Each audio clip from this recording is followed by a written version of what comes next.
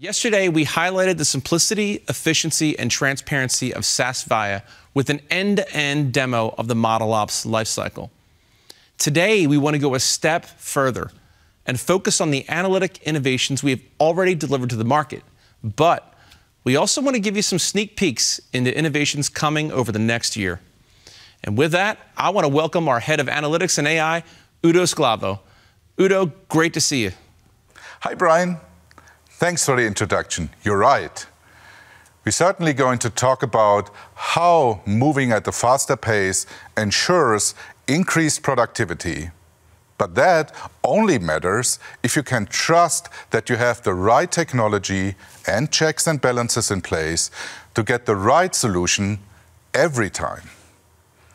We'll talk about cloud, parallel processing, and how speed and stability are the cornerstone of our latest developments in analytics.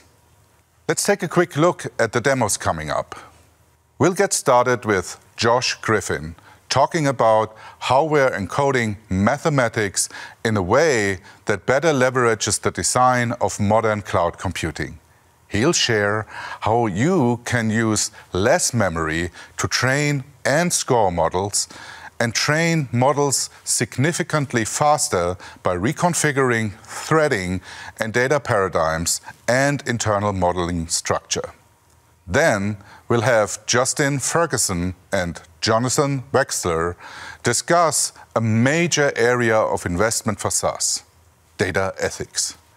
You'll learn about model cards and why context and qualitative information is crucial to mitigating bias and promoting more responsible AI.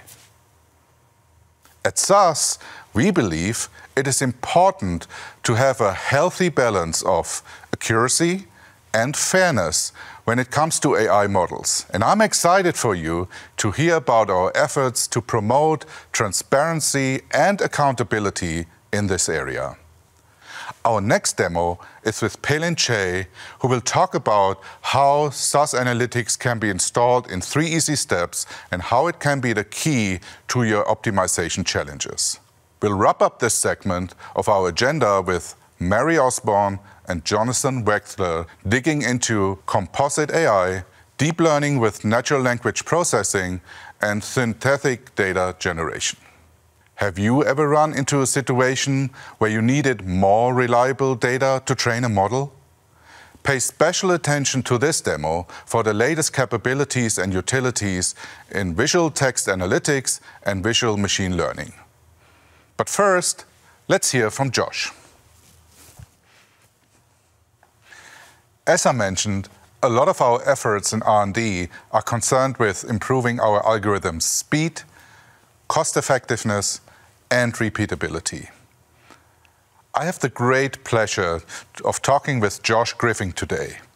Josh heads up a team in our Advanced Analytics Foundation department. Hello, Josh. How are you? I'm great. Hi, Udo. Nice to be here.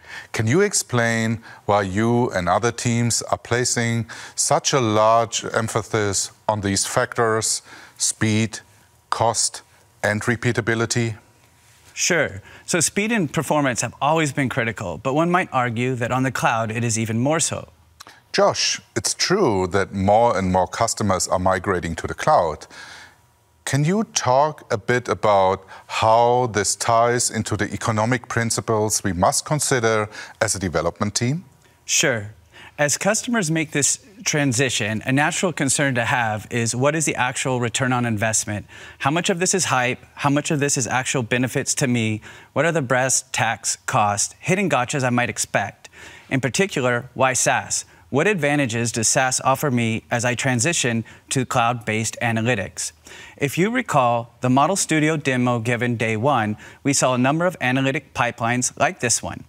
A pipeline like this can be ran in parallel with different option settings to find the best model.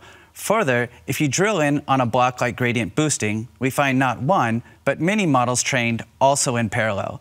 Similarly for neural nets. Thus, with the flip of a few switches, a SAS data scientist can easily make efficient and effective use of almost any size cloud.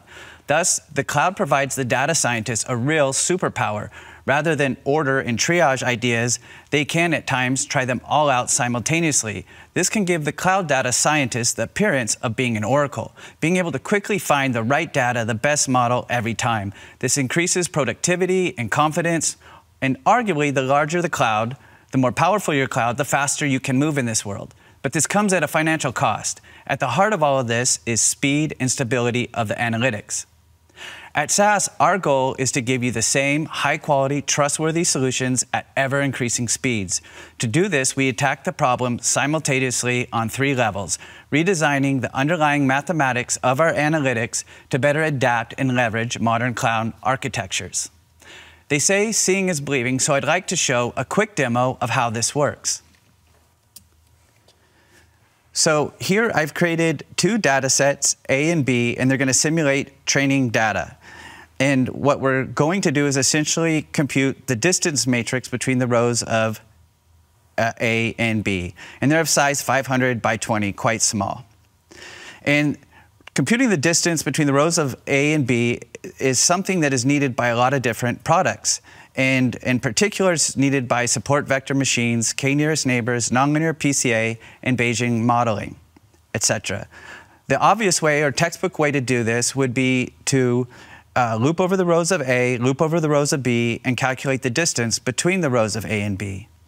And I've coded this up for you in a Python block, and I'm going to start it because it takes some time now. And you see it's running, and here I'm essentially looping over the rows of A, looping over the rows of B, and calculating the distance between those 2. And in this case, this took about 6 seconds.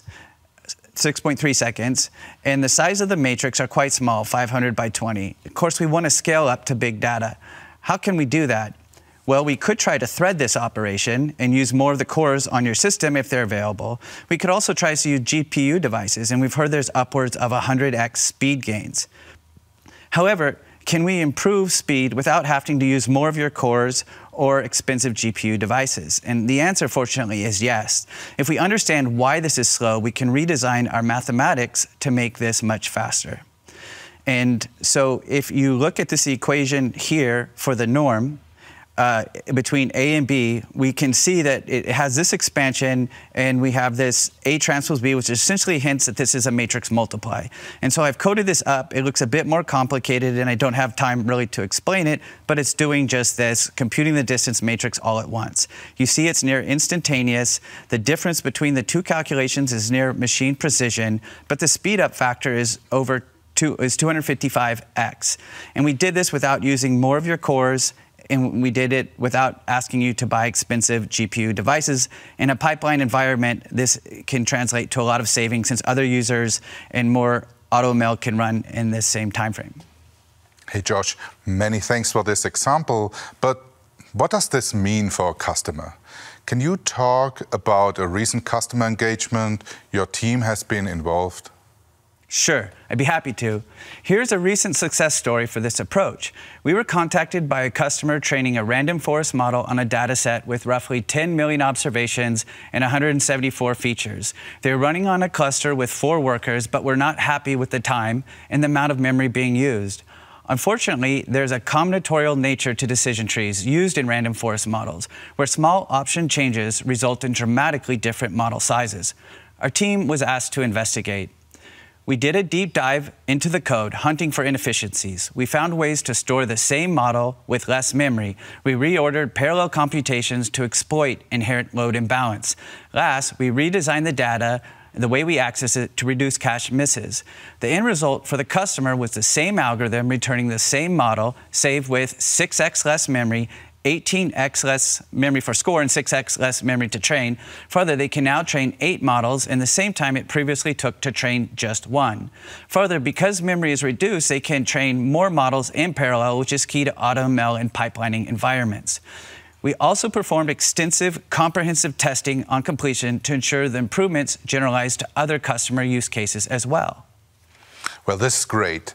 I'm curious if you can provide more details on the efforts we made in R&D to enhance our customer experience and maybe share some results of what we are observing. Sure. First, I'd like to start with a baseline customer expectation with respect to threading. Both plots are hypothetical. On the left, we have a measure of analytic RPM. It's natural to expect that a routine assigned 8 cores will use 8 cores 100% of the time. Similarly for 16 and 32, hence we have that flat gold line on the left. Naturally, we would hope if we double the computing power from 8 to 16, say, the time should effectively reduce by a factor of 2. The problem with this analysis is real-life products run on physical machines that have unfortunate real-life limitation. Here's a logistic run comparing with 3 open source packages. We see the third package, OSP3, seems closest to optimal in that it is using the highest percentage assigned CPU on average, nearly 80%. However, the resulting time for 72 cores is the same as for 8. This is akin to driving a car around in second gear. The energy expended is not resulting in faster speeds. Note, with 72 cores, SAS is 7x faster, but saves over 75% of the CPU for other tasks. Something critical in a multiverse cloud environment. This gives a new insight. The target shouldn't be reduced times at constant energy, but reduced times at even lower energy. And you can see that it's possible if we do, like in the earlier demo, and code it up smartly. At SAS, we have a host of sophisticated tools for monitoring actions as they run on real-life problems. This allows us to quickly spot, detect, and address unusual or unexpected behavior efficiently and quickly. Next, I'd like to go over some recent improvements my team has made. Note there are a number of other teams doing similar work on their products.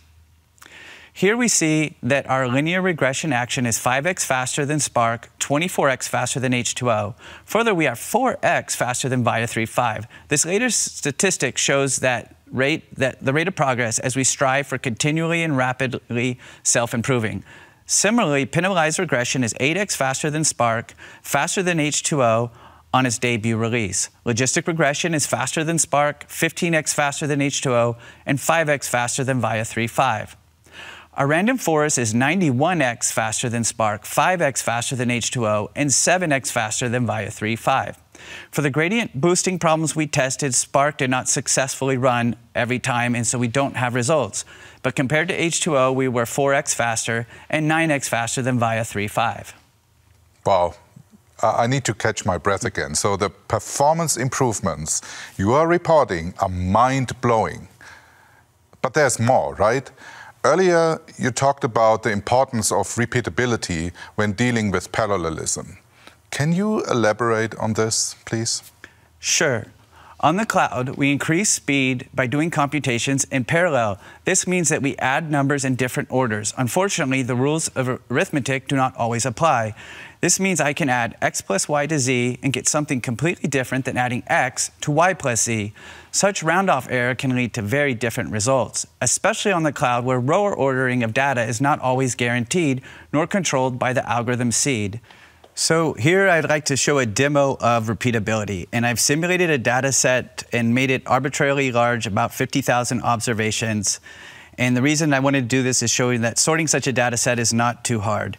And to simulate data movement on the cloud, which the cloud randomly does to rebalance itself, I've created Shuffle 1 and Shuffle 2.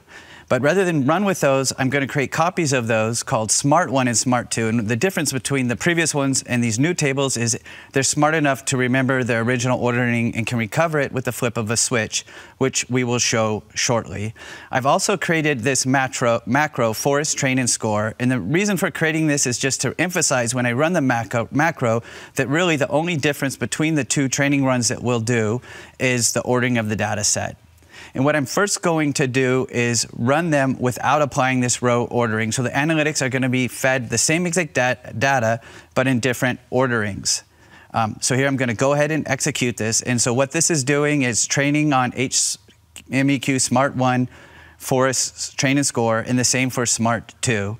And it's going to return the results. And once they come back, it's going to call proc sort and on both of them so that we can do a compare.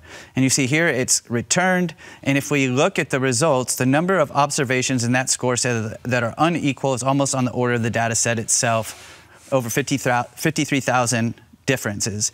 At worst, if you look at the score values, some are going from bad to good and good to bad. And why this is a problem is that you might have to tell your customer that one of the reasons they were denied a loan in large part is due to the time of day that the model was trained and not on the data or anything else itself.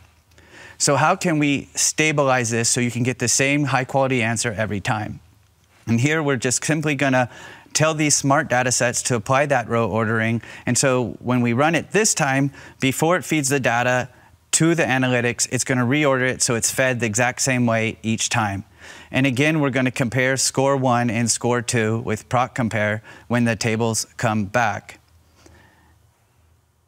And we see it's returned. And now the big difference is we're getting the same exact score. So there's 0 differences. And this allows you to put an anchor in the ground such that every day you run this, you can get the same answer back. There are other sources of non-deterministic behavior, such as sampling, node thread aggregation, etc., that are beyond the scope of this talk. For now, we just want you to know that SAS is aware and dedicated to repeatable analytics on the cloud, now with the simple flip of a switch. In closing, the cloud permits analysts to try many promising ideas simultaneously. This comes at a very real pocketbook cost, as larger clouds tend to yield better results for a given window of time. At the heart of this cost is speed and repeatability. The faster we run, the fewer times you need to rerun a failed problem, the larger your given cloud. If we are 10x faster, your current cloud is in a very real sense now 10x larger. Thank you, Josh. Well, as you can tell, as an R&D team, we have put a lot of efforts into improving our algorithm's speed, cost effectiveness, and repeatability. Thank you so much, Josh, for this exciting update you provided. Now, we're going to hear from Jonathan and Justin about how we are supporting our customers in using AI responsibly. Thanks, Udo.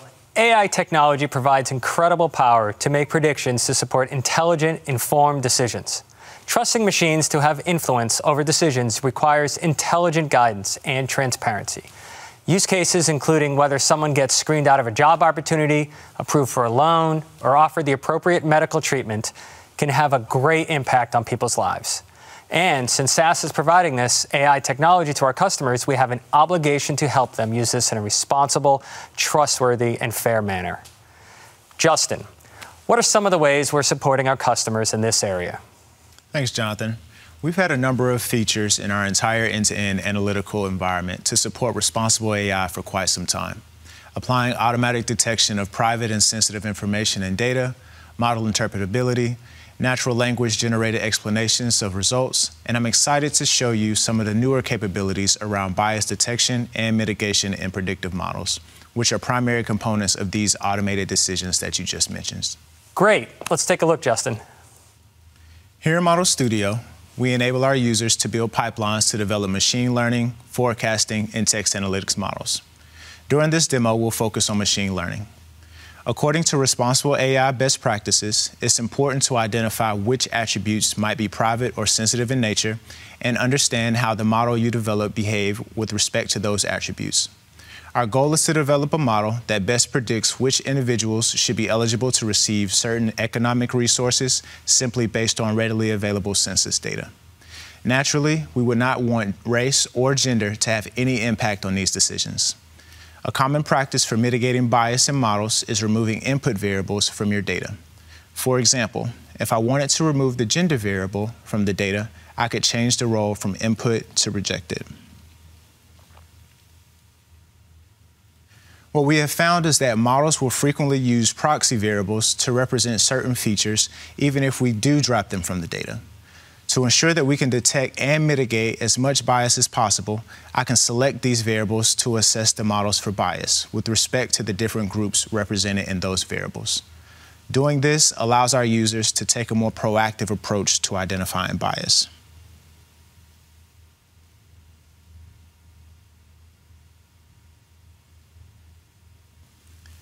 Now that we've completed our data prep, we can proceed with building our pipelines. For the purposes of this demo, I will be using one of our advanced templates, which includes a variety of prepackaged models for you. Let's run our pipeline.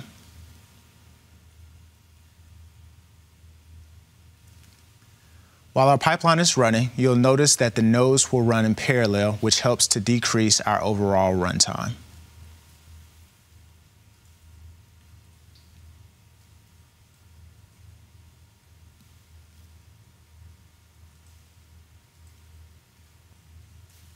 Our template is now complete. Let's look at the model comparison node.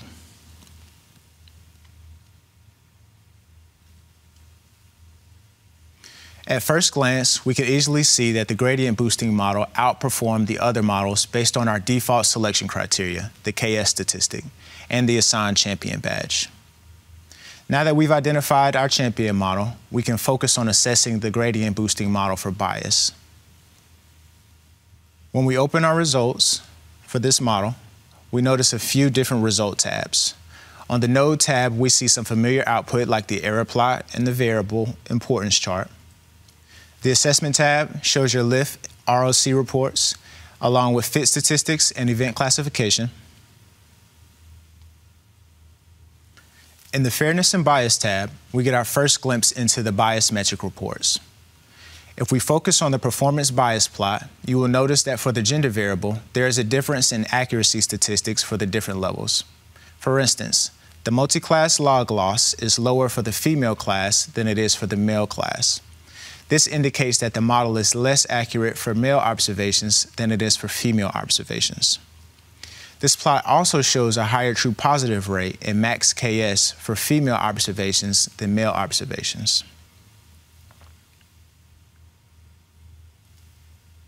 When we look at the prediction bias plot, we can clearly see that the likelihood that a female observation is predicted is significantly higher than the likelihood of a male observation being predicted.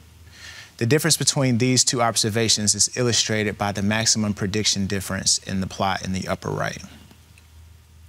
We can also generate the same plot for race to see the differences.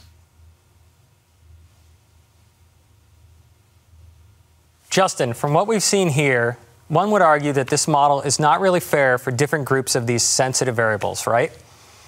That's correct. If we use the model to make important decisions that impact people's lives, we could potentially be contributing to discriminatory practices. Maybe innocently, but ignorance isn't a good excuse. When we use sophisticated AI technology to help us make decisions, we need to treat it as if we as humans are still solely responsible for those decisions. Justin, I couldn't agree more. So, SAS is giving you the tools to identify this bias very easily before you make a big mistake and deploy the models into your large-scale decision-making process. But now what? How can we remedy this so that we can still use machine learning models in a fair manner? Well, this is where we turn to what is known as bias mitigation. At this point, we're assuming the data we're using to train these models has sufficient and appropriate representation for all groups. If that's not the case, you've got a problem at the data level that needs to be fixed. And SAS Data Management provides a good profile of your data and tools to identify this up front. So hopefully that's all taken care of before you even get to modeling. Then there's some manual post-processing steps you can take to make adjustments to your predictions to make them more fair. But what we've done is provided a utility that will automatically make adjustments during the model training process to achieve better balance between overall model accuracy and fairness of a model when used for different groups. Here I'll add in a node that uses the new mitigate bias action to call the model training process in an iterative fashion. The model will automatically make adjustments to the weights applied to the observations for the different classes to adjust the model in the direction of equivalent accuracy for the sensitive variables. As you can see, this is currently provided as a customized code node, and we'll be packaging this up as a formal node with a UI for the properties like all the other nodes in the near future. So let's run our model so we can see the improvement.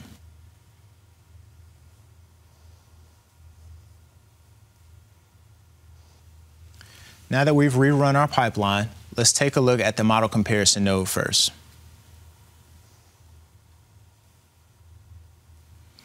Again, based on the KS statistic, we can see that our new mitigated gradient boosting model didn't do as well as the original gradient boosting model.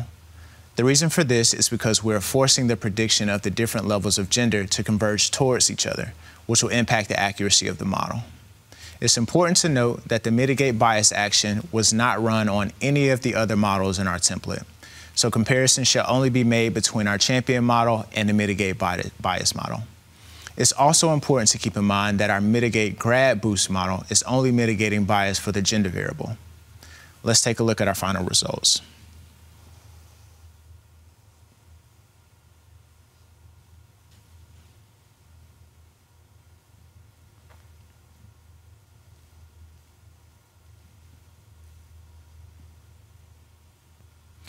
Recall that in the original gradient boosting model, the maximum prediction difference between male and female observations was 0.18.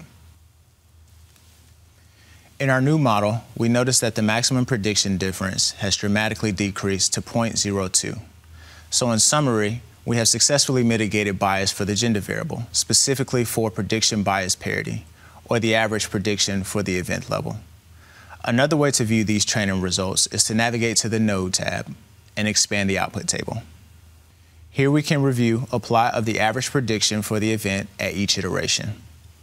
Here you will notice that the female prediction starts high and converges down, and the male prediction starts low and converges up as their weights change.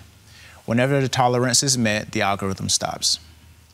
Wow, Justin, this is an amazing capability SAS is providing to enable data scientists to play a vital role in the responsible and trustworthy use of AI.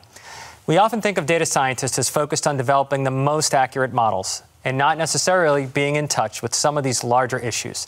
It's critical that they receive transparent explanations and guidance on what the model's intended use and expectations are. You're absolutely right. One of the newest features we're working on that I'm really excited about, and that is coming soon, is the introduction of model cards. With the growing use of machine learning models for high-impact tasks, model cards will enable our users to continue to promote transparency, explainability, and accountability during the model building process. This will assist in cutting down on the number of errors and failures reported regarding machine models. That sounds great. So, who is the target audience for SAS model cards? The short answer is anyone interested in the problem the model is trying to solve. Model cards cater to your model and software developers, policymakers, and even the impacted individuals. We've developed model cards to provide a visual representation of key metrics at the intersection of accuracy and fairness. Our model cards will give both our technical and non-technical users the ability to gain a comprehensive understanding of the machine learning models that are built in their organizations. I'm excited to see what's in store. Sure thing. Let's take a sneak peek. A model is worthless without context. So we wanted to center our model cards around the qualitative information that gives machine learning models meaning. Imagine if prior to starting your model building process, and even prior to starting the data prep process, you were given the information like the primary use cases, the intended users, out-of-scope use cases, relevant factors, and even any caveats or recommendations. Our model cards provide this information front and center for anyone interested to see, and in the case where some of this information might be missing, it also empowers you to ask the appropriate questions that will ultimately shape the model building process. Next, let's transition to the Data Input tab. Here we provide information on all things data. You'll see at the top a link to the original data set, and just below some details around the data. In this section, we provide information such as where to find the data set, if it is publicly accessible, the number of instances, the number of duplicate or conflicting records, potential sensitive variables, and the target variable. Lastly, let's transition to the Model Wellness tab. On this tab, we jump straight into the results of our model. Our model card provides a brief description of the model using SAS's natural language processing capabilities. Users are given a list of the decision thresholds that were used to assess the model.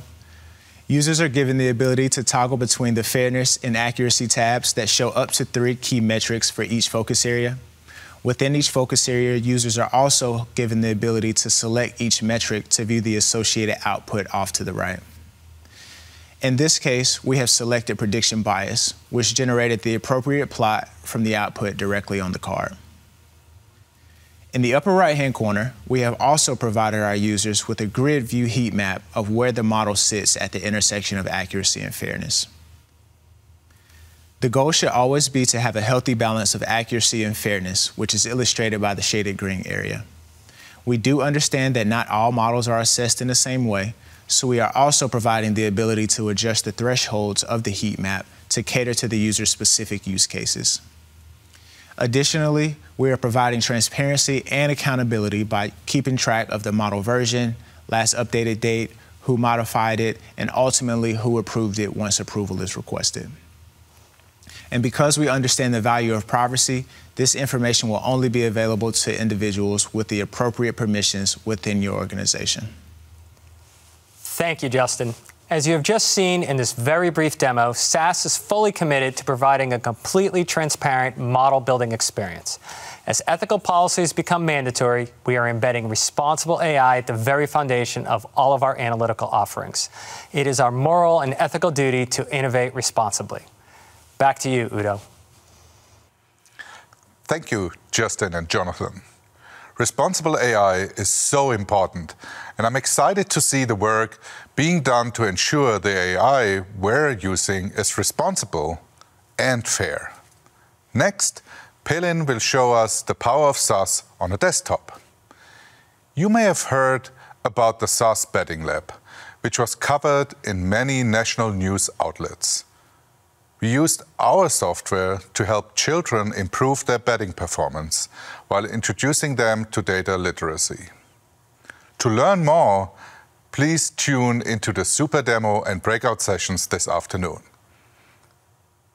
The reason I bring this up is that I would like to introduce Pelin Che, a manager in our Advanced Analytics Center of Excellence, who will perform a demonstration with a baseball theme. Pelin, I understand your husband would like to visit the ballparks which are listed on the last games of the Major Baseball League, and he would like to visit them within a 3-week window. Is this an optimization problem? Yes, it is. There is a problem known as traveling salesman problem. In that problem, the salesman must visit all the given set of cities once, and the goal is finding the optimal tour that minimizes the total distance traveled. By the nature of this problem, when the number of cities increases, the complexity of the problem increases significantly and becomes a very challenging problem to solve. In this case, my husband's problem is known as traveling baseball fan problem, which includes traveling salesman problem constraints and incorporates the scheduling constraints. This becomes much harder than traveling salesman problem. I understand. Can we use SAS to tackle this challenge? Yes, we can. When I wanted to solve the traveling baseball fan problem, I needed to access SAS platform, which I can easily deploy and use to solve my problem. While I was looking for my options, I found what I needed. SAS has a product named Analytics Pro, which is a containerized analytics programming environment which combines many analytics capabilities. Let me show how easy to deploy this product. For this demonstration, I completed a couple of installation steps, such as the installation of Docker, order of the Analytics Pro Advanced Programming, which includes the licenses and certificates of the product, and downloading them, downloading SAS Container Manager, and creating the directory that I am going to use to deploy Analytics Pro. At this point of the installation process, the deploy directory should look like this. Now I am ready to install the container image and start the container by running the Container Manager commands from the deploy directory. For that, I open PowerShell and run the following command to install the container image. After the step is completed, which may take a couple of minutes, I am starting the container with the following command. Now I am ready to log in SAS Studio. For that, I enter the following URL to my web browser. I retrieve the username and password from the authinfo.txt file under SysDemo folder. After entering my username and password,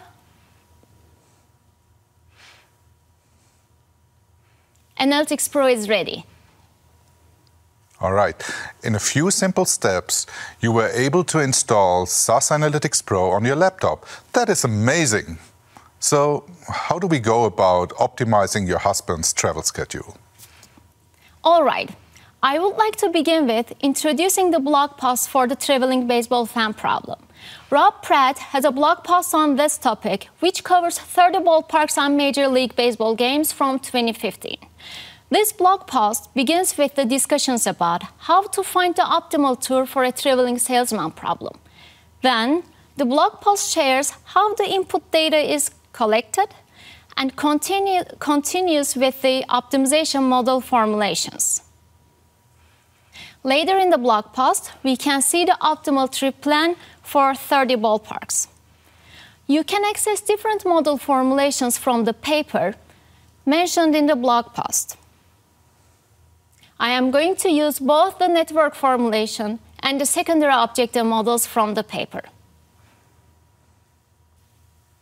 In this demonstration, we are going to solve the same problem for 2022 with limited time frame and ballparks. I have already collected the data that I need for the games, the ballparks that are going to be traveled, and their location information. So let's carry all the application folder into this platform. To be able to do that, I copy my project folder and paste it under SAS demo folder. Then, by refreshing the directory, I can access my application folder. I created a runner file, which includes various steps in different macros. Let's open my runner file to have more details about this application. I upload my libraries and macros, then run my first macro to visualize 15 cities that the final baseball games are going to be played on October 5th at 15 ballparks, and my husband would like to visit all of them. Here are the 15 cities that the trip plan will cover. Next, I have the 3-week time window to plan the trip. Let's review the game data that shows the games that are going to be played at those 15 ballparks for 3 weeks. When I run this macro, we can see that the planning interval begins on September 15th and ends on October 5th. There are 162 games that are going to be played within this time window at those 15 ballparks. As you can expect, there can be different trip plans from the available game and ballpark combinations. So our objective is not finding any trip plan, but finding the minimum time between the start of the first attended game and the end of the last attended game, so that we minimize the total duration of the trip. That also means I am looking for a trip plan if that can be shorter than 3 weeks. I am going to solve this problem using SASOR.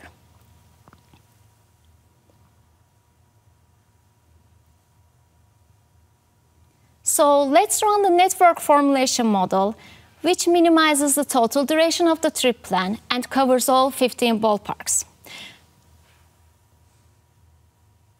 This problem formulation is a mixed integer linear programming problem, and the mixed integer linear programming solver finds the optimal trip plan very fast for this scale and formulation of the problem. Let's check the optimal trip plan from the map by running this macro. And this is how the trip plan looks. The number and city labels are based on the order of the cities that are going to be visited. This plan creates the minimum total duration-based trip plan. And I wonder if there are any alternative plans that minimizes both the total duration and total distance traveled.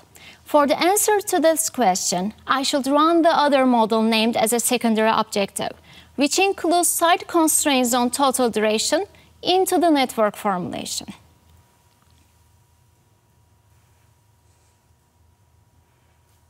When I run this macro, we are going to be able to see if there is any alternative plan. An optimal solution is found. Let's check the results from the map. And we are running this macro. We can see that the order of the visited cities changed compared to the first plan. As we can see, the first 2 visited cities are same.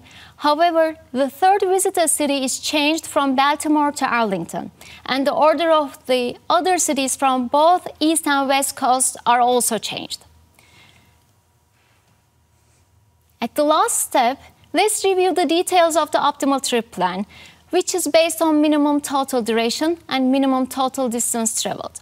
We can see that the optimal plan does not use all 3 weeks. The trip starts on September 21st, which saves 6 extra days from our allowed planning time window, and the total distance traveled is less than 1,300 miles compared to the first trip plan. Now the trip plan is ready. Excellent. Pelin, where can we find more information about Analytics Pro and our SAS optimization software? For Analytics Pro documentation, you can refer to this website. For a press blog post on traveling baseball fan problem, you can visit this website. You can find the optimization models that are used in this demonstration from this GitHub repository. For SAS optimization documentation, you can refer to this website. And you can access SAS community on optimization from this website to ask your questions on SAS optimization and connect with other SAS optimization users. That was such a great conversation, Pelin. Now, let's talk about how Composite AI is changing the way we handle data with Jonathan and Mary. Thanks, Udo. As you've learned throughout this program, at the heart of modern platforms lies analytical innovation. The use of machine learning has exponentially grown to the point where it is being applied across many domains. Composite AI bridges the once great divide between statistics, machine learning, natural language, and deep learning. In this session, you will learn how SAS is innovating in 2 areas. The first being the use of neural networks within natural language processing, and the second will be the use of tabular GANs to generate synthetic data. Our first speaker is Mary Osborne. Welcome, Mary. Thanks, Jonathan. We'll start by talking about natural language processing and a framework called BERT. BERT is an open-source neural network-based framework developed by Google. It stands for Bidirectional Encoder Representations from Transformers. BERT is the first NLP technique to rely on self-attention, which means the sentence will look at itself to determine how to represent each token. In other words, BERT was designed to help computers understand the meaning of ambiguous text by using surrounding text to determine context. Sentences can often become more ambiguous as they get longer. The bidirectional nature gives BERT the ability to consider the effect of all words in a sentence instead of relying solely on the left to right momentum that biases words towards a certain meaning as a sentence progresses. In order to have a variety of context, the original framework was pre-trained using text from Wikipedia to give it a base layer of knowledge to build on. So what's BERT used for? BERT can be used for many NLP applications, making it the jack of all trades in NLP frameworks. It can determine how positive or negative a movie's reviews are. It can help chatbots answer your questions. It can predict your text when writing an email. It can write an article about a topic with just a few sentence inputs. It can quickly summarize long legal contracts. It can differentiate between words with multiple meanings, like bank, based on the surrounding text. This is called polysemy. This can be a really big issue when it comes to sentiment. Think about the word sick. A gamer might say, "This game is sick." In that context, it means the game's really good. If someone says, "My brother is sick," he may be really cool, which is another polysemy example, or he may have a cold, yet another version of polysemy. Isn't language fun? Next, we'll take a look at some output from a BERT-based model. In this release, BERT sentiment is only available as a CAS action. We've had sentiment capabilities for over a decade using a rules-based approach. After we take a look at the results from BERT, we'll take a quick look at the rules-based approach so you can see the best of both worlds. These are the results of a BERT-based sentiment model. You can see there are bars for none for no sentiment. Things like, "Can you grab eggs?" There's positive for positive sentiment. Things like, "Get excited for today's jog around the lake." Negative for negative sentiment. Things like, "Those forest fires are terrifying." And then mixed for situations of mixed sentiment. Things like, "Sorry, this is the best I can do." This is visual text analytics. Visual text analytics gives us the ability to analyze text in a pipeline. So data feeds into concepts for information extraction. Concepts feeds into text parsing for parsing the data, giving you things like parts of speech. That feeds into sentiment, where the magic happens. And with sentiment, you can actually build your own models or use out of the box. This example is going to show us out of the box sentiment. Sentiment results are shown through the topics node, which we're going to take a look at in just a second. That's going to give us the ability to look at additional feature extraction as well as sentiment. So you have the topics at the top, but what we want to focus on is the sentiment at the bottom. So we have text like, I was disappointed by the customer service. That shows up as negative sentiment with the negative little frowny face. We also have, this miter saw is excellent. It makes very precise cuts and is strong enough to be hauled around the job site day in and day out. That's represented as positive sentiment with the smiley face. Wow, Mary, BERT really is powerful. You mentioned that rules-based modeling has been in use by SAS customers for years. Can you elaborate on the trade-offs between BERT and a rules-based approach? Sure thing. Like most machine learning techniques, BERT does require a lot of data to train. Data volumes can increase processing time, and that can increase costs to run over a rules-based approach. That may sound negative, but the trade-off is the ability to infer meaning based on patterns between words and the wider context of the sentence and paragraph they sit within. With rules, you can clearly see what triggers specific outcomes because rules are not black box. Rules may have a lower entry point, but you have to consider the fact that you need subject matter experts and their time to build robust rules, and the accuracy is wholly dependent on the rules provided. If there's not a rule specified for a scenario, that scenario won't be captured. BERT can provide more nuanced answers than rules because it's designed to understand text more like humans do.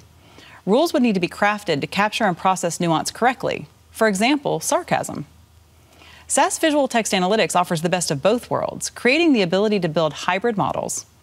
Analysts can do things such as use the outputs from rules as inputs to machine learning, clustering based on rule-extracted concepts, or using rules-based classification and then using machine learning for the data that doesn't have matches. You mentioned the production of black box models. As we discussed the notion of responsible AI earlier today, the use of machine learning necessitates taking fairness and bias into consideration. Can you provide some guidance around the use of BERT within natural language processing with respect to transparency in regulatory environments? Absolutely. When transparency matters, it's typically more appropriate to stick with a rules-based approach rather than using a framework like BERT. Because rules are developed by humans, it's easier to understand how the rules are triggering and delivering the results that are being presented. BERT's more of a black box approach, and while you can peel back the onion, it can be more time-consuming and challenging to get to the heart of why the model's triggering the way it is. Mary, it's really amazing to see how far natural language has come, especially with the proliferation of machine learning approaches available. Let's transition to our second machine learning demo. As you just showed with BERT for natural language processing, we're seeing deep learning used as a foundational component for many of the modern AI algorithms these days. But we also know that to effectively train models using these algorithms, you need a lot of data. And while it seems like we're practically swimming in data these days, we don't necessarily always have enough of the right data for every processor behavior we're trying to model. What can we do in these situations? You're right. While machine learning models are becoming incredibly powerful, they're also increasingly data hungry. Perhaps surprisingly, a big challenge that almost all data scientists encounter is not the lack of choice of machine learning algorithms, but the scarcity of data, especially high-quality data. Real data is expensive to collect and properly annotate, especially when it's in large scale. Real data can also be messy, requiring time to clean and extract useful features. It can be imbalanced, which makes it harder to train good models. And it can be sensitive to share or store due to privacy concerns. Thinking back to the demo Justin gave earlier about responsible AI, sometimes you just don't have sufficient representation of all groups for sensitive variables, which can lead to biased models. And it's always good to have more data to validate your models and the decisions they influence. Whatever the reason, you very often just need more data. However, acquiring new data can be expensive and time-consuming. For these reasons, synthetic data generation is a possible solution. Synthetic data can be artificially manufactured by special-purpose machine learning models in a way that captures the data distributions and patterns while also helping to maintain privacy without exposing real information. We're using a state-of-the-art algorithm known as a generative adversarial network, or GAN, to learn these patterns and relationships in existing data in order to generate new observations that are indistinguishable from real data. It's a highly successful class of models for synthetic data generation, particularly for image data. You've probably seen this used for what are known as deep fakes, creating very realistic images of people that don't even exist. But we can also use the same technology for tabular data, which is most common for training predictive models with machine learning algorithms. Our demo will showcase the use of tabular GAN to generate synthetic data.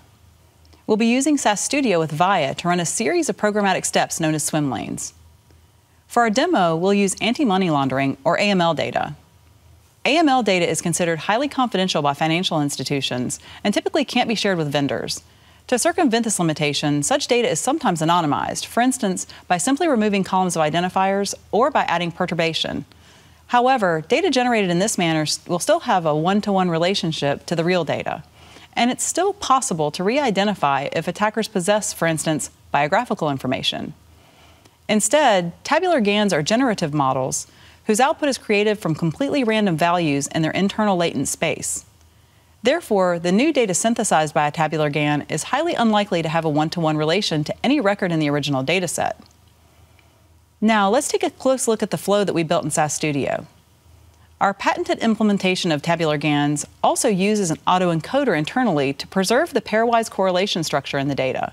So we're not just capturing the distributions of individual variables, we're capturing the relationships among them.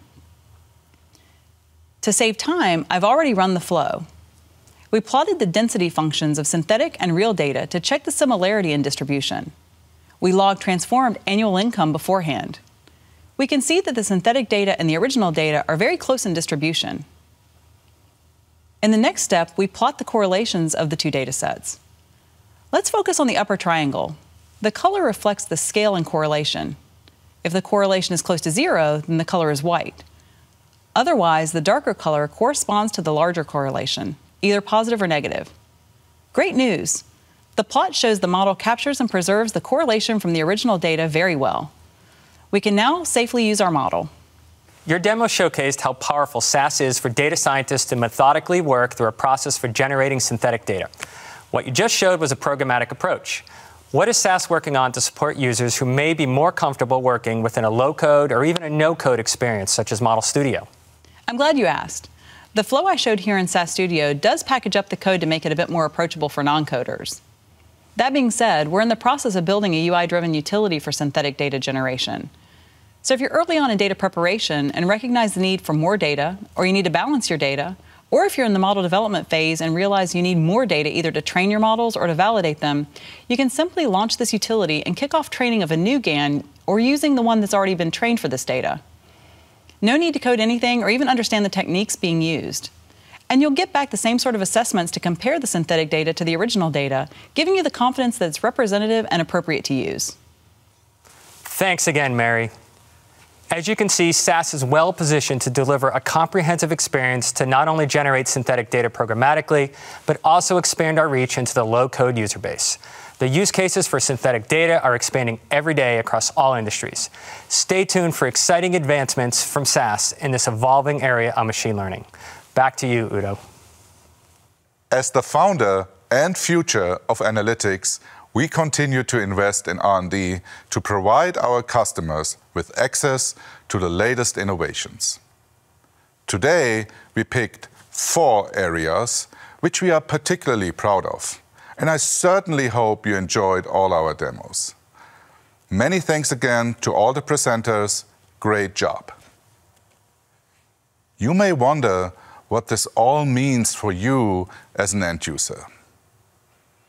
To illustrate how our customers are taking advantage of our latest innovations, we invited Dan Beitzel of First Solar to talk about leveraging SAS image analytics to improve their production processes.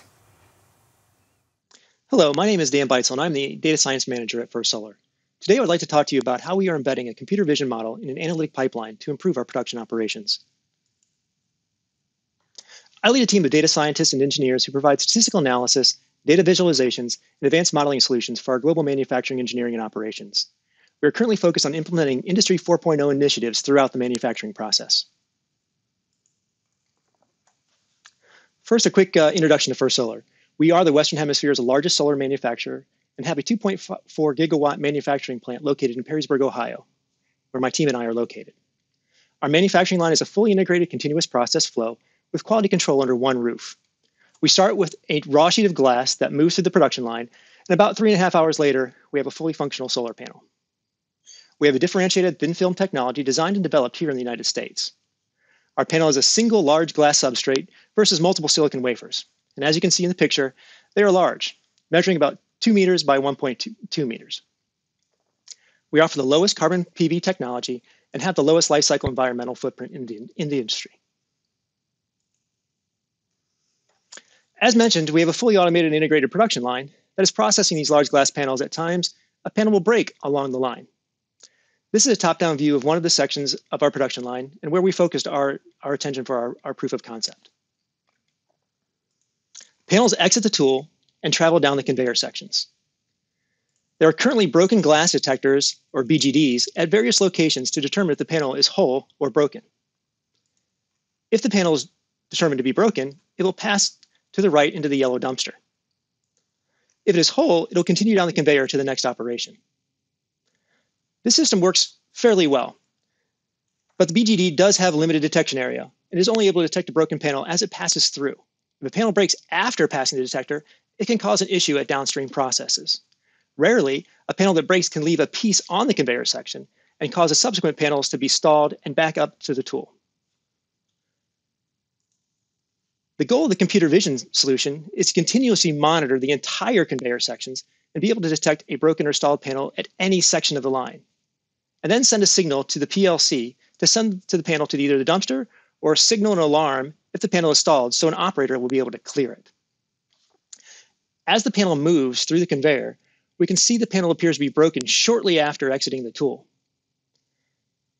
This broken section maintains along with the whole bigger piece of the panel until after it passes the BGD, and that's where it actually shows if it's broken. So in this case, the broken glass detector would not have detected this panel as broken, and this panel would have been able to process further down the line.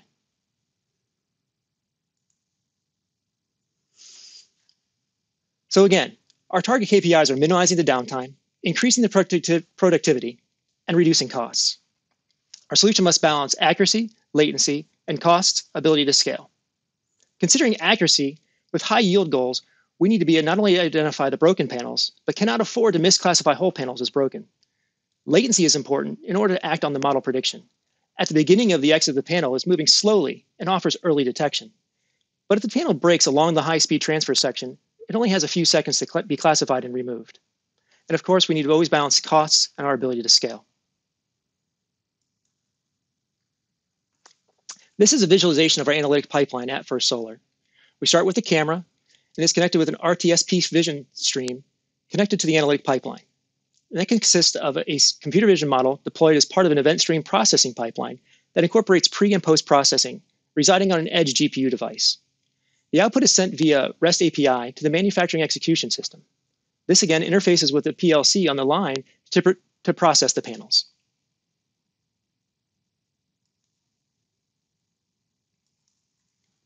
Our development journey really focuses on three main parts that we're going to, as we process from our timeline and our increase in accuracy.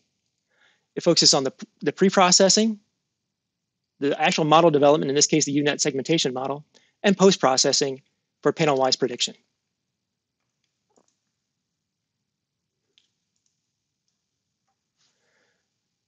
At first, we trained a UNet model on the entire video frame.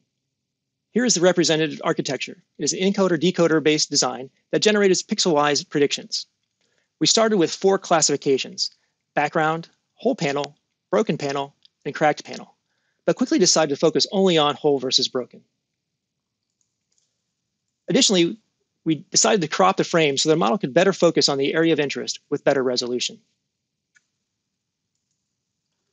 Next, we needed to go from pixel-wise prediction to panel-wise prediction, using contour detection to group pixels belonging to the same class. In this case, the green pixels are whole panels, and red pixels are broken. A given contour has multiple pixel predictions, so we set a threshold to determine the overall panel prediction. We also noticed that the contour detection at the beginning would tend to overlap due to the closeness of the panels. So we used the panel dimensions to split the contours and give us better detection between them. Additionally, we added object tracking and time aggregation. The UNet model is not perfect, and at times will bounce between whole and broken. Using an object tracker and time aggregation, we can smooth out the erroneous predictions. For example, we can set the model predictions for 3 out of 5 frames before switching the output classification from whole to broken. Additionally, we split the image into 4 different zones or geofences that correspond to the conveyor sections, so that we can send the appropriate signal to the PLC to take action in the correct conveyor section. The output is a continuous signal for all 4 geofences, whether there's a panel present and if the panel is whole or broken. Due to the speed differences in the conveyor sections, we found we needed to use different sampling rates for the different sections to get a balanced sample. We also used data augmentation techniques to increase the variation of the training data set. Random crops were used to generate multiple crop frames. Brightness and contrast augmentation was used to account for light variability in the training data. And finally, we used vertical flips. The final result, we can see the panels be tracked with reliable predictions. The panel predictions are overlaid, and the geofences are indicated by the blue lines. You will notice that the panel is classified as broken early on once it exceeds the threshold for broken pixels, and maintains that prediction as it proceeds. There is one instance when the panel reverts to whole, but the output remains broken due to the object tracking and time aggregation pieces that we added. That way, we ensure that the actual prediction of the panel that gets processed to the PLC is correct.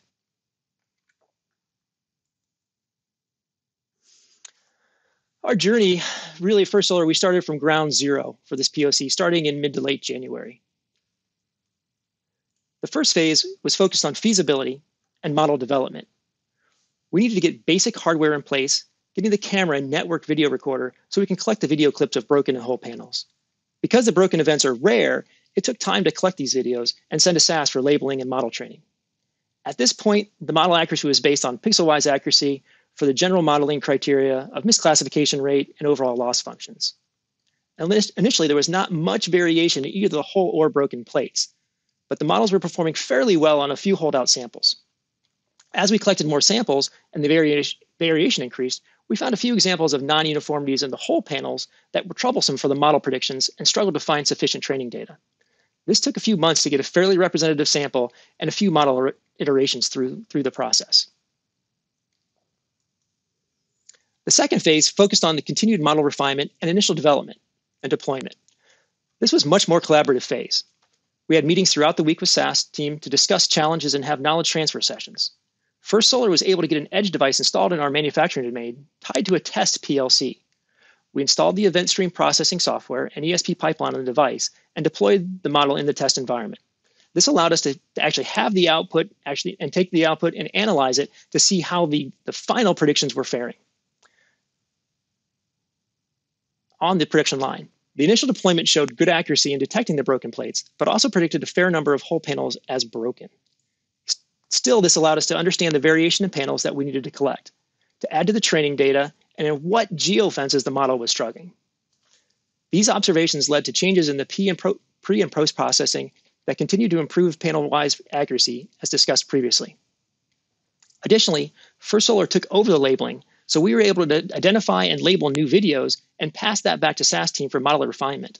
They then passed those results back to us that we deployed on the edge device for analysis of the output.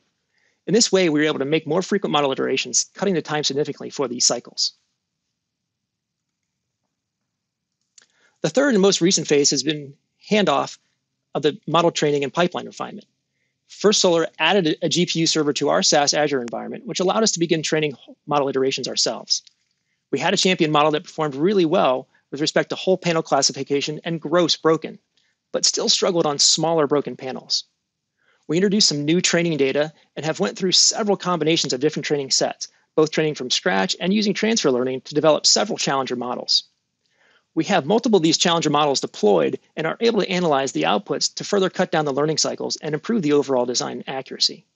We are now getting prepared for our final factory approval testing to implement fully on the production line. As we prepare for the successful implementation of this single location, we are looking ahead to deploying the current champion model in additional locations of the POC tools. We'll start with sister locations that are identical with respect to the number of conveyors. But some of these tools have longer conveyor sections, so we're going to need to adapt the number of geofences and the panel geometry accordingly. We have taken steps to parameterize these factors in the ESP pipeline for easier modification. We've actually started testing the current model in these scenarios without those modifications and are seeing some promising initial results. There are other locations with similar panel orientations, but at the entrance, we have tools where the panel orientation is different or sections where multiple panels will need to be tracked. Finally, in addition to the coded panel, we have sections of the line that have laminated panels and non-coded panels that will also introduce different characteristics for a broken panel to be detected. We are confident after going through this journey and learning cycles that we'll be able to successfully handle these next challenges. I would like to thank the SAS IoT and R&D Advanced Center of Excellence teams for their cooperation and collaboration throughout this journey. I hope you enjoyed this presentation. If you are interested, there's a 30-minute breakout session later that will go further into the technical details of the project. Thank you for your time. Thank you, Dan, for all the information you provided. It is wonderful to see how First Solar is using artificial intelligence and streaming data engines to improve their production process. It is my great pleasure now to introduce Stu Bradley, Senior Vice President of Fraud and Security Intelligence at SAS. Stu will help us understand how we are enabling decision-making across fraud, risk, and marketing, which we like to refer to as enterprise decisioning. Udo, thank you very much for that introduction. I'm excited to be here with you all today at SAS Explore. I have the privilege of being able to build upon the concepts around SAS Viya and the analytics lifecycle that have been discussed over the last 2 days. One of SAS's biggest differentiators is our solutions that are built upon SAS Viya and leverage the analytics lifecycle, from the data ops capabilities to the model development capabilities to the model ops capabilities to achieve the last mile of value. The difference is that our solutions have embedded intellectual property that are geared towards solving a very specific industry domain problem. From fraud detection to market risk calculations to how do I provide the next best offer to my customer from a marketing perspective. All of these come together in the concept of enterprise decisioning. There's many drivers in the marketplace today that are driving the need for enterprise decisioning. The first of which is competition. There's no shortage of new and aggressive competition in your marketplaces today, from the fintechs to the insurtechs, the regtechs, the govtechs, and the big techs, that are all driving new levels of innovation that are changing the way they engage with their consumer or beneficiary. And traditional organizations are having a hard time keeping pace. Which leads me to the second driver, which is the acceleration of digital. Clearly, the pandemic accelerated digital merely for survival of many organizations. The next phase of digital is going to be driven for automation. And digital now is table stakes when you consider the importance of the millennial generation that they now have on our overall economy. The third driver is customer behaviors. There's no doubt that the pandemic changed customer behavior profiles, which requires organizations to have the agility to pivot to those new behaviors such that they can make the right decisions on behalf of their customers. And finally, risk. Every new digital application that has been rolled out increases the overall attack surface that must be protected from a fraud and a security standpoint. Again, the agility to pivot to the new fraud typologies that are out there, as well as the broadened number of digital applications, is paramount for good risk posture. So with all of these drivers, how do you boil down the initiatives in a few words? In my engagement with executives, it comes down to simple, rewarding, and safe. How do you simplify every interaction? This means the elimination of the multitude of touch points from a customer engagement standpoint. Think of a more integrated digital as a service capability where you have integration everywhere. Integration with apps, integration with social media, integration with retailers, integration with data ecosystems that allow you to make better and more holistic decisions. On the rewarding side, it's about how you make every customer or beneficiary engagement more meaningful.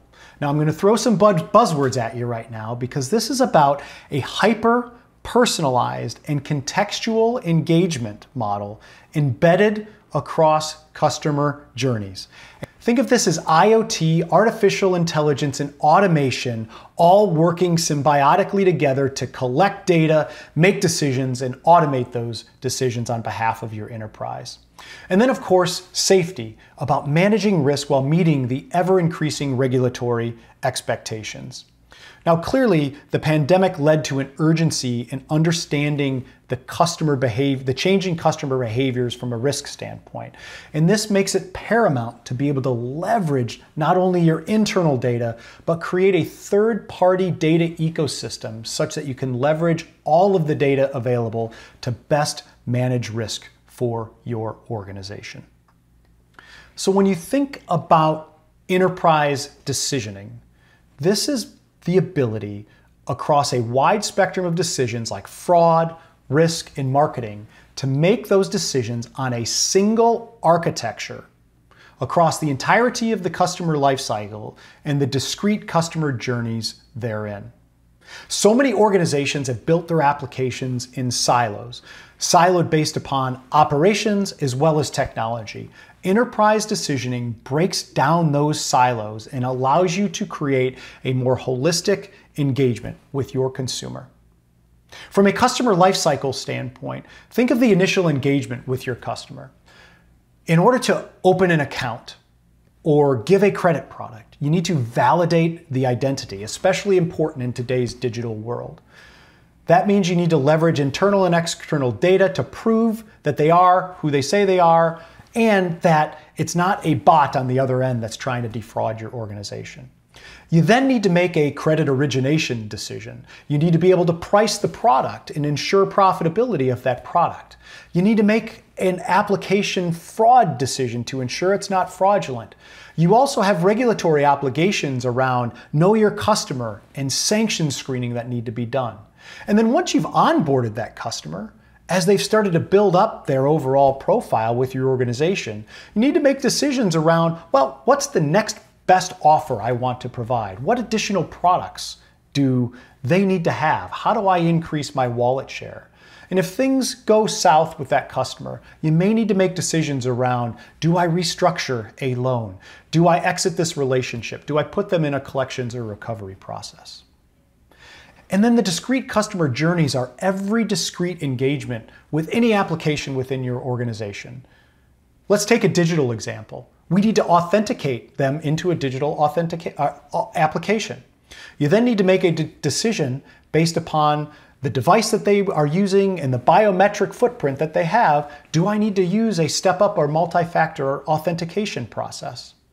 Do I allow them to navigate? Do I allow them to make a transaction? And if I authorize that transaction, do I then need to have a post-transaction engagement with that consumer, whether it's from a fraud and a risk management perspective, or if it's making that in-app marketing offer that could then increase overall wallet share?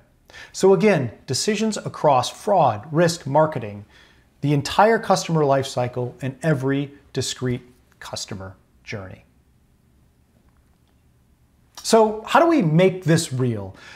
To simplify and boil this down, I look at this in 4 major pillars. The first pillar is data orchestration. Now, data orchestration is much more than just integration of data in data management. It's logic embedded such that you can optimize the use of the data across the overall decisioning workflow that you have. How you integrate internal and third-party data. Do I use the third-party data to make a decision, or do I use that third-party data as part of an intelligence gathering or an investigations process? Once we've orchestrated the data, it's then passed into our analytic management environment. This is where the analytic lifecycle comes to life. From a model development perspective, I have the data at my fingertips that I can serve up analytic capabilities across a wide set of users, from a open source analytics user that can build a model code and deploy that within SAS, to a business user that may need a low code or no code drag and drop environment to build an analytic model. I have the ability to create a model tournament using multiple different models of different modeling typologies such that I can optimize the model for the outcome that is desired. I can register these models, I can track these models, I can test these models, and ultimately I can deploy these models to get that last mile of value that is so elusive in analytic engagements. And that's where the third pillar around execution and alerting comes in. Once I've defined a model that I want to deploy in production, how can I easily, through a common analytic infrastructure, deploy that model into a batch environment, a near time, a real time, or even at the edge environment, such that I can optimize the execution based upon the decision that needs to be made. And alerting is really important when we start thinking about the fraud decisions that we need to make. Being able to create and aggregate information that can be rapidly and readily triaged such that a decision can be made from a fraud perspective without impacting the overall customer experience becomes paramount. And then the last pillar is around intelligence and investigations. Intelligence comes into play for those automated decisions where we're gathering intelligence to create information around the decisions that have been made such that we have a feedback loop to continue to enhance our models. And of course, the investigations, the long-form investigations that need to happen with a workflow-driven, analytic embedded capability such that you can then leverage things like robotic process automation to automatically pull data for investigative typologies and file the appropriate regulatory reports. So for the technical audience, how does it work? So on the right-hand side, you have the different decisions that you would look to make across the customer lifecycle.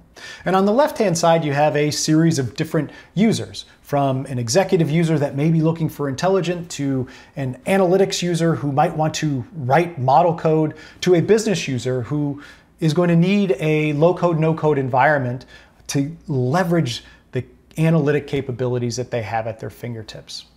And let's just take an example of a low-code, no-code user. And during the pandemic, we were all focused around distribution of funds because we needed to get the economy back in action and the economy going.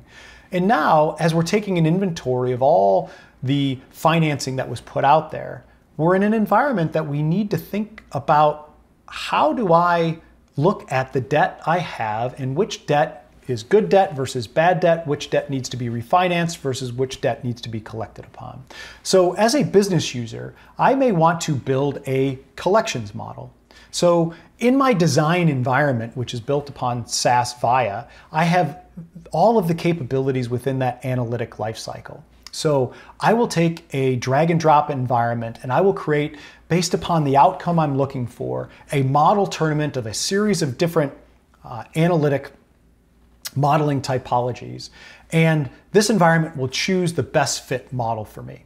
I then have the ability to test that against data, register that model once I have a model that I think is going to work for my collections needs, and then I can push that into a container registry where I'm registering all of my models. Now, I also have a GitOps environment that will allow me to readily stand up in the cloud a test environment through which I can then use existing historic data to be able to test that collections model. I would then push that collections model into that test environment and undergo an iterative process where I will tweak and make adjustments to my overall collections model. Once I feel that I've got a model that's going to work, I will then put that model into an integration test environment. This is where we would do meet all of the model governance needs, do parallel runs against existing models or rule sets that are out there. And once I feel that I've met my model governance requirements and I've done my parallel runs and I've met the regulatory expectations, I then have the ability to push that collections model into the production environment. And now I can then leverage that same infrastructure to build, test, and deploy models across the entirety of the customer lifecycle. Of course, this all comes down to the value equation. I boil this down into 3 areas: cost reduction, increased revenue and increased customer retention, and the ability to more holistically manage risk. The cost reduction is all about streamlining and reducing IT complexity, in eliminating the siloed capabilities that are out there. I like to use an example of a Japanese bank that we're working with that had a multitude of different small to medium business credit lending applications. They created an integrated workflow that was driven by SAS's decisioning architecture to be able to make decisions across a wide set of lending products on a single infrastructure.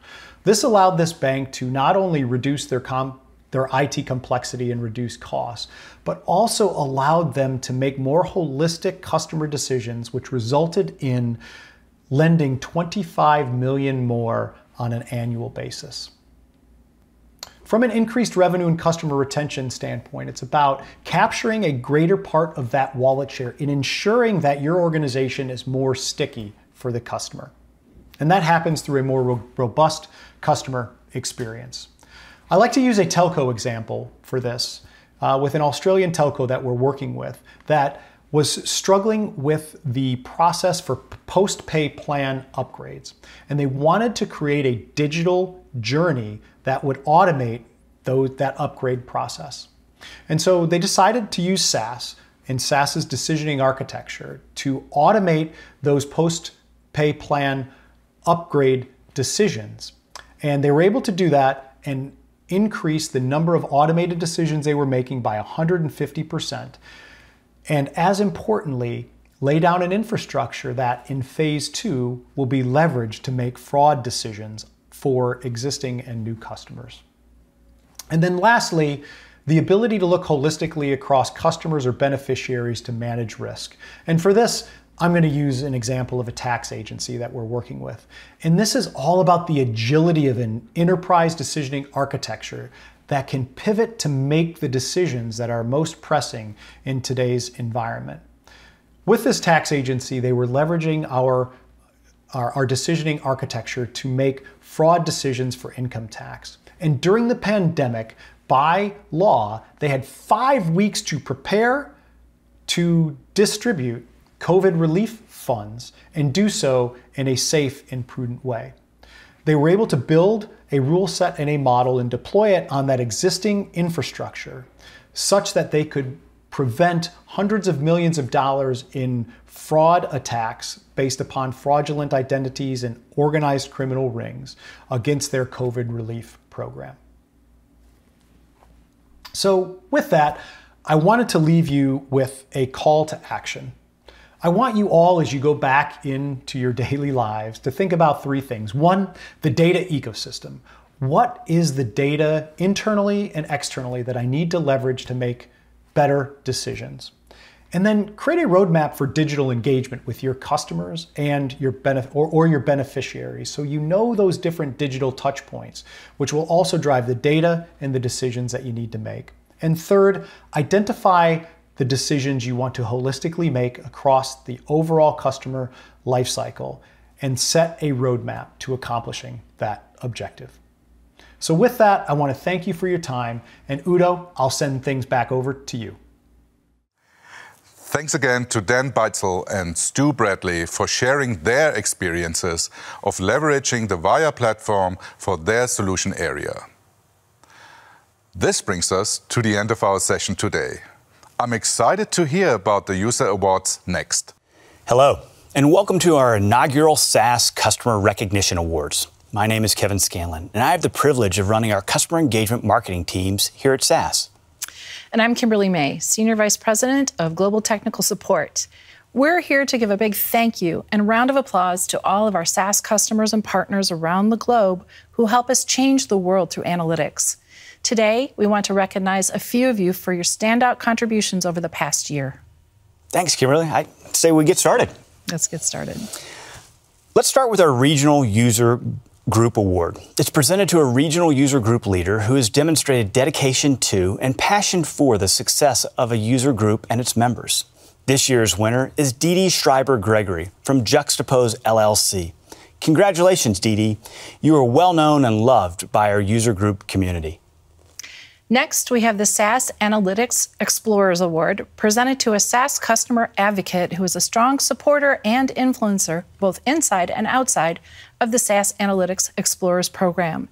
Congratulations, Jack Liu of BUPA Asia Pacific. We see you, and we are glad to have you in our community. Thanks, Jack. That brings us to our third award, the SAS Customer Impact Award for the public sector. This recognition is awarded to a public sector customer who's had the most impact.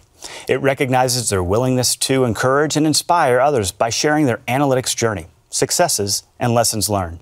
This year's winner is Duval County Public Schools. This award will be accepted by the Executive Director, Saul Bloom, of Duval County Public Schools. We appreciate you, Saul, and everything the county does with SAS. On a similar note, we'd also like to present the SAS Customer Impact Award for the private sector, which is awarded to a customer who impacted others through their openness and their success and the lessons they learned throughout their analytics journey. We'd like to recognize Georgia Pacific with this award. Roshan Shah, Director of CSC Operations and Advanced Analytics, will accept the award on behalf of Georgia Pacific. We are very grateful for your support. It's making an impact. Next, we'd like to present the SAS Support Community Hero Award. This is presented to a customer who goes above and beyond, helping others in the SAS support community. Thank you to this year's winner, Tom Abernathy from Pfizer, for consistently providing help and guidance to our SAS community members. We appreciate you, Tom. This one is near and dear to my heart. Our User Feedback Award recognizes a customer who provides valuable feedback on SAS products and has been an essential reference for product improvements. Thank you, Dr. Kristen Lewald, Statewide Project Director for PDE Lancaster, Lebanon, IU13. We're better because of you, Dr. Lewald. Our final award is the Innovator of the Year Award, and this is presented to a customer who is using SAS in innovative ways. Congratulations to Pierre Marguerite Lejar and Jean-Francois Plante. We are recognizing these winners from HEC Montreal for the development of Cortex. Cortex is an online analytics simulation game. We are really impressed with your dedication to teaching analytics through gamification and simulation. You make learning fun, and hats off to you. Thank you again to all of our winners and our amazing customers and partners who continue to support SAS and act as a driving force behind our success. If you'd like more details on our winners' stories, please visit the SAS Explorer Hub on communities.sas.com. Congratulations again to our winners. And Kimberly, I think that does it for us.